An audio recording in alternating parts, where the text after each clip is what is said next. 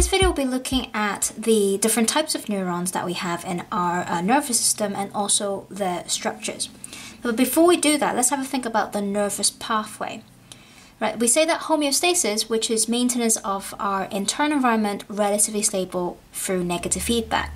And we say homeostasis is actually monitored or controlled by two specific systems in our body. One is the nervous system, which we'll focus on today, and the other one is the hormonal system, which is actually in chapter 14.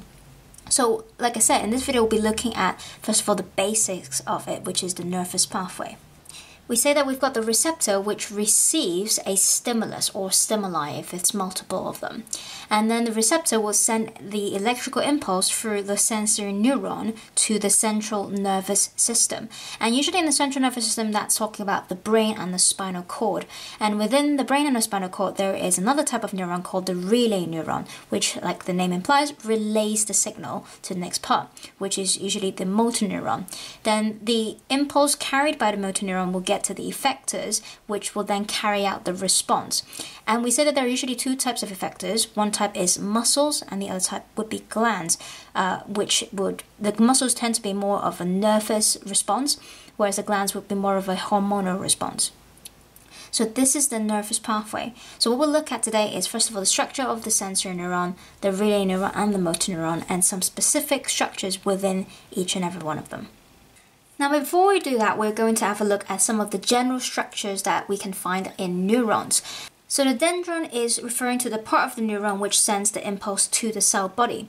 Now, in some of the neurons that we'll look at, they have the cell body in the middle of the neuron. Some of them have it at the beginning. So it depends entirely on what type it is. Then we call them either dendron or dendrites, depending on the size of it. So that's the first thing. Then a cell body can actually do different things, but one of the major things is that it can release neurotransmitters, which we'll come back to later on as well. But usually we can decide if that neuron is a sensory or motor neuron depending on where we find the cell body. So the location of the cell body on the neuron actually helps us determine the type of neuron it is. Then we've got the axon, which is usually a longer structure, a long straight structure after the cell body, and it sends the impulse away from the cell body. One way to remember this is that axon starts with A, so it's sending the impulse away from the cell body.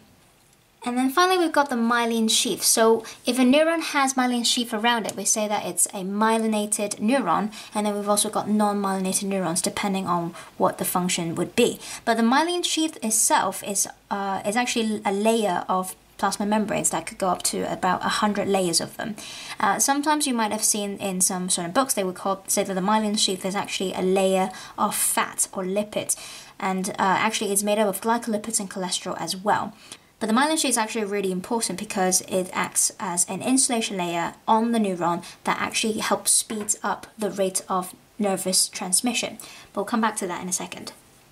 So these are the four general structures of neurons. So what we're going to do now is to look at the actual structures of the different types of neurons.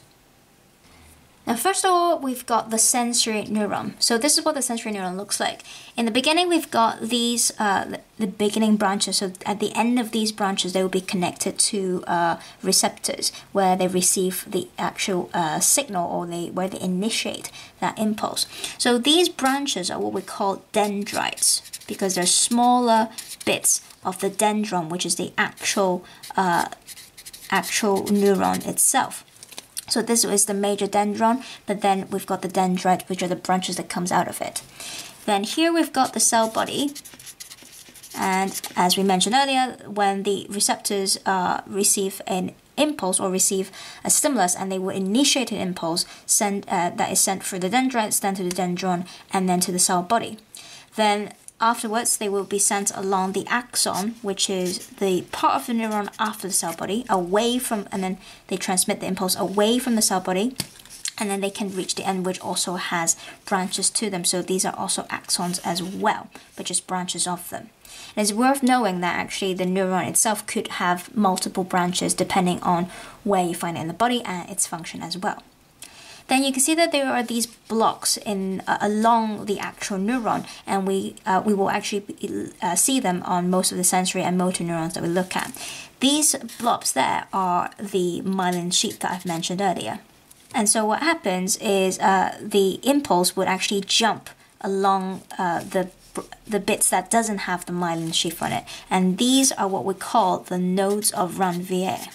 To know this in a bit more detail, you can have a look at the action potential video that I've made. But we say that the action potential or the impulse is can only be transmitted across the nodes of Ranvier because it's all relying on the diffusion of ions that goes into and out of the neuron. So what happens is that when the signal is being triggered, the action potential is triggered, the ions diffuse into the neuron, but because there is the insulating myelin sheath layer, they cannot actually go out there. So they just have to diffuse along the neuron to the next node of Ranvier where they can trigger another impulse, another action potential for them to go through. So rather than having the action potential occurring along every single point of the neuron, they just literally happen at those nodes of Ranvier, so it speeds up the reaction a lot quicker.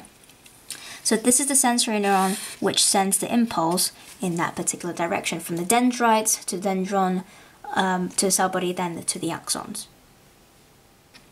Now on the other hand, we've also got the motor neuron. So on the motor neuron, one distinction is that they've got the cell body in the beginning of the neuron.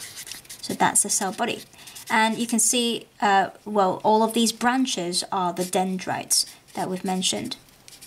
So because there are smaller branches, so we call them dendrites rather than dendron. So the dendrites would receive the impulse, let's say from the relay neuron or from the central nervous system. Then they would go through the dendrite into the cell body. Then they would go through the axon, which is this particular, this part of the neuron that goes after the cell body. Then again, you got branches of the axons, and then we've also got the myelin sheath once more, and also the nodes of Ranvier in between the myelin sheath. So the nodes of Ranvier simply refer to the parts of the neuron that is not myelinated, again speeding up the transmission of the nerve impulse. Now, of course, between the sensory neuron and the motor neuron, we can also find the relay neuron if it's found in if the signal is being relayed in the spinal cord, for example. So for the relay neuron, we've got the cell body in the middle. As you can see, is a lot smaller than the motor and the sensory neuron. To make it clearer to see where the signal is coming from, the blue parts are the dendrites, where they receive the signal from, let's say, the sensory neuron. Then the red branches that I've drawn there are actually the axons, which actually sends the signal away from the cell body to the next part, which is usually connecting to the motor neuron. So the blue bits are the dendrites receiving the signal from the sensory neuron, then red bits are showing the axons, which relays the signal along to the motor neuron. So this is the relay neuron. Then here I've got the myelin sheath, which is actually the layer of plasma membrane that I've mentioned earlier. So you can either call it a layer of plasma membranes or a layer of lipids, which insulates the neuron. Now, as I mentioned earlier, the myelin sheath is an insulating layer that speeds up the nerve impulse transmission at the nodes of Ranvier, which is literally those bits there.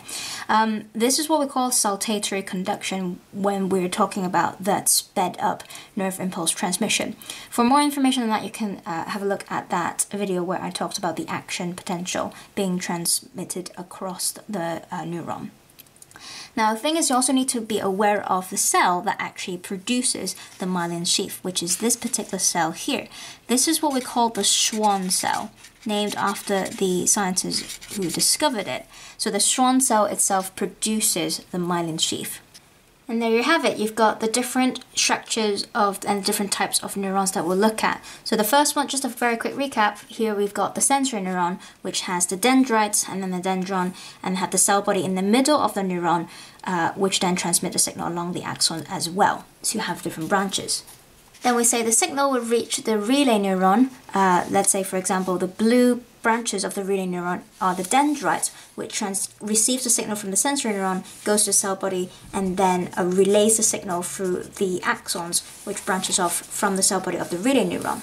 Then from the relay neuron, they can get to the motor neuron, where the dendrites receive the signal again, and then they go to the cell body, then through the axon, again to the branches, usually to the effectors, which would be either muscle or glands, depending on what kind of reaction you are going to have. And we say along the neurons we can find the myelin sheath and the nodes of Ranvier. And pathway. So the myelin sheath is it's basically a layer of plasma membrane, which, or you can say a layer of fats, which acts as an insulating layer, and they allow saltatory conduction to occur. And the reason why we can have these myelin sheath produced is because of the existence of Schwann cells, which actually produces these myelin and allow them to deposit along the neuron.